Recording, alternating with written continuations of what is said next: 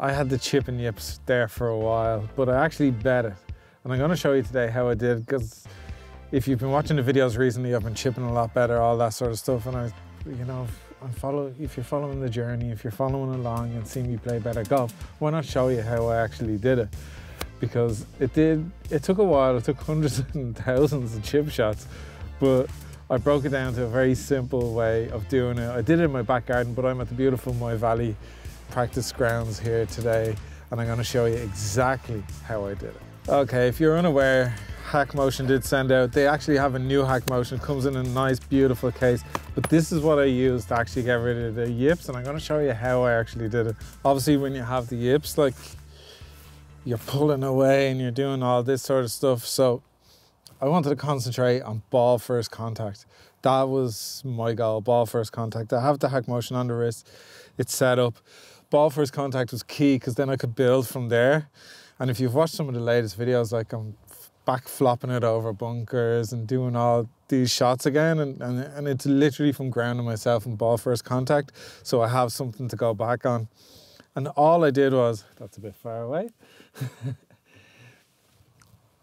out my back garden, all I had was a little net, basically a little football net, half circle that sat on the ground, and I chipped into that. Like, some of the sessions would be like 250 chip shots, just to put that in context. And that would happen at least once a day for multiple weeks, sometimes twice a day. But we have a beautiful practice facility here, so gonna use this, show you.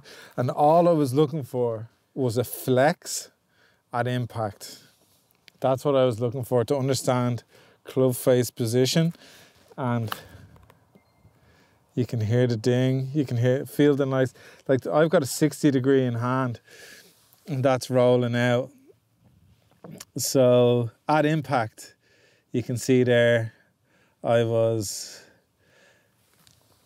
18 degrees flexed. Now we're practicing here, so it's just getting that, knowing that motion, like, and getting that feel.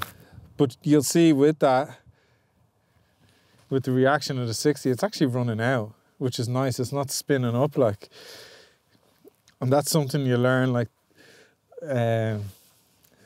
with doing this, you know.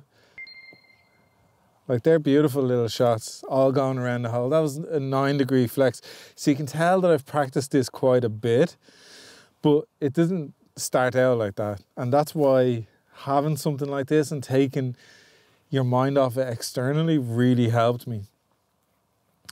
So I couldn't do that at the start. So the first thing I did when I was, it was really bad. It's a really bad feeling. If anybody suffered from it, you know what I mean.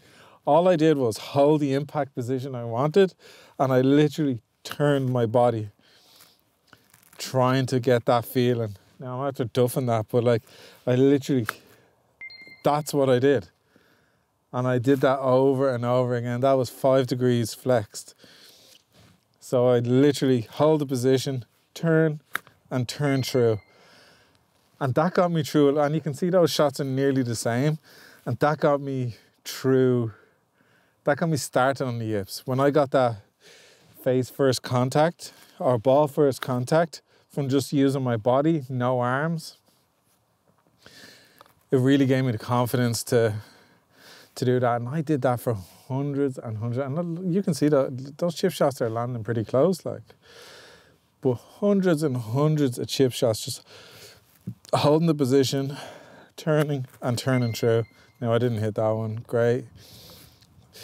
Like, this isn't, like, this is just a start, but you can see there, like, there's no release or anything there. It's just learning that impact position. It really, that drill there really, it's not even a drill, I just made it up. I don't know if I did make it up. I just wanted to hold the position, like, that one's -9. But you can see it's rolling nice. Now obviously, taking that out onto the golf course, you want to be a bit looser. So once I got that, I did actually, the second thing that I worked on was really trying to be a bit more relaxed. Being relaxed is is so key.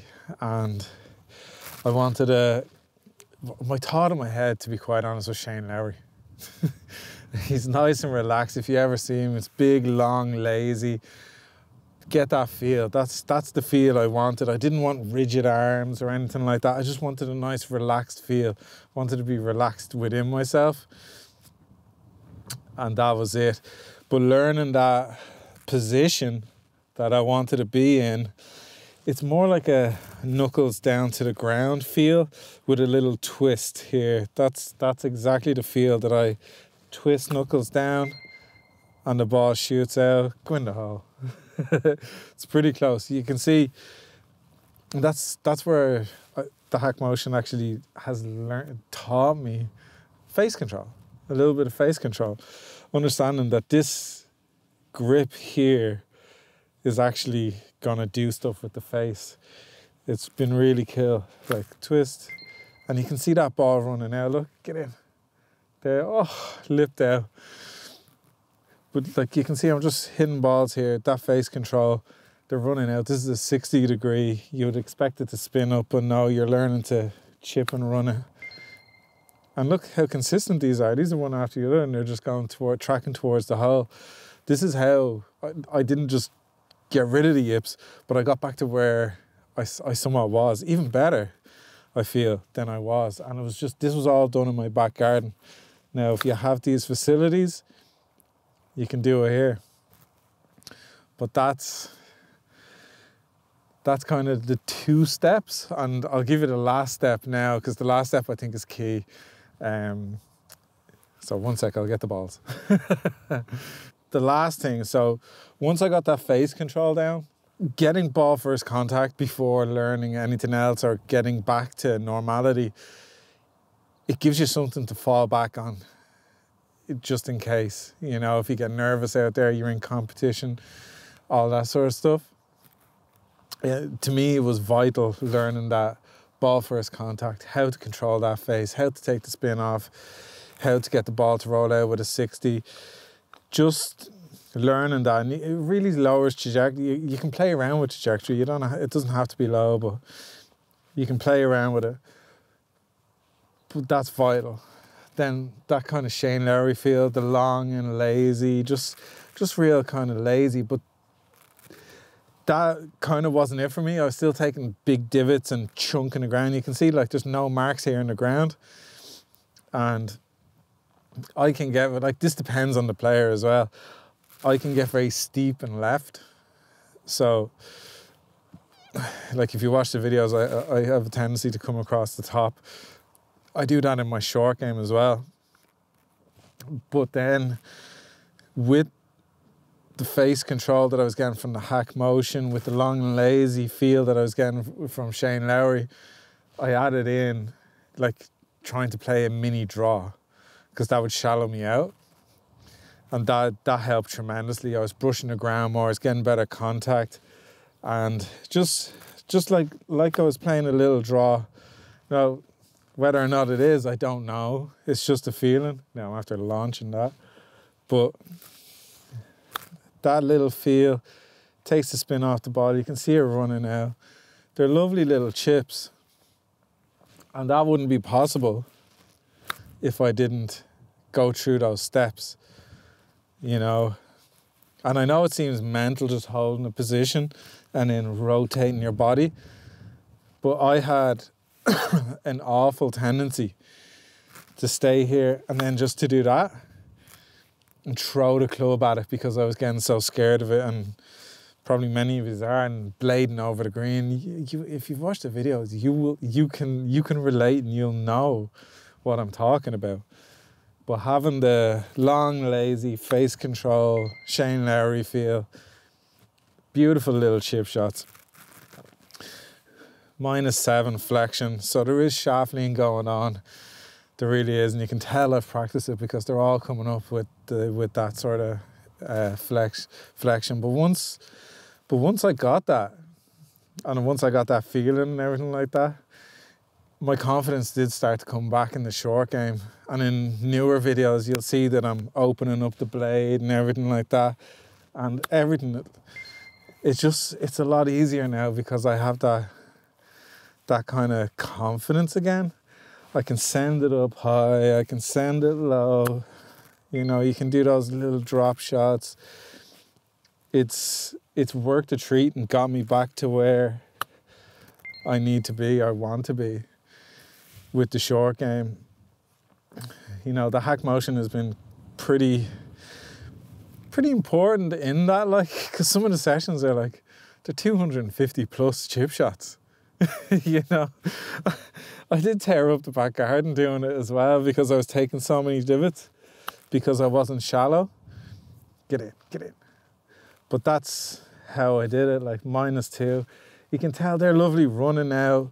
They're holding pace. So I really, really would say, if you are suffering from the yips, those 3 steps, that body movement, quite simple, hold it in the position that you want, turn and turn through until you get really confident at and have your low point dialed.